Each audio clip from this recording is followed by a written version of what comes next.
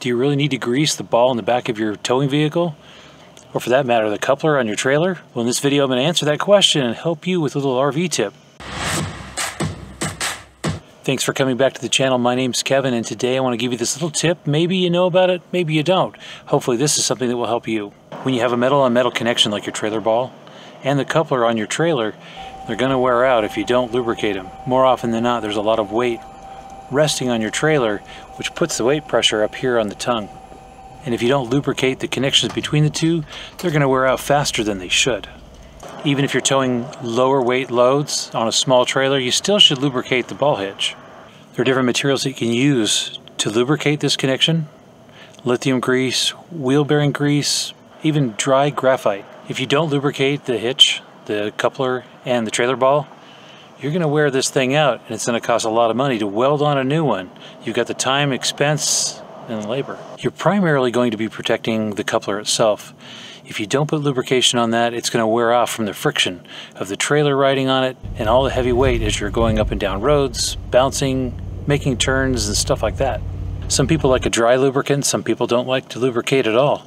And then there's the grease. Let me know in the comments down below what kind of trailer puller you are.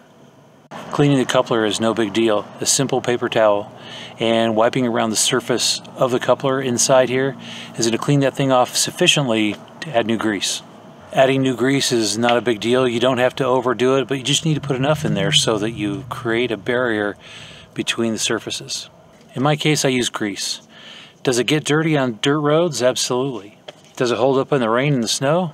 Absolutely. It's worth it to me to wipe off the dirty grease from time to time when we go down the dirt roads. We go down an awful lot of dirt roads, so in my case, we're going to get dirt in that grease, and it happens all the time. So I clean off my trailer ball sometimes every trip. It's that dirty. But really, it's a small price for me to pay, and I don't mind doing it. It's just something that you do. This is one of those maintenance things that I think everybody should do when you're pulling a trailer. If you live in a dry climate where it's cleaner, and you're mostly on freeway or highways, you're probably not going to do the kind of maintenance that I have to do because of the roads that we go down and locations we go for camping. Do you grease? Do you not grease? And if you do, what grease, what material do you use to lubricate the connection? A lot of times I learn stuff from you guys on better ideas. I hope this quick trailer tip was useful to you in some way. If it was, let me know down below. Click that like button. It helps the video and it does help the channel. And of course, if you're new here, consider subscribing to get more videos like this. Thanks for watching, and I'll see you on the next one.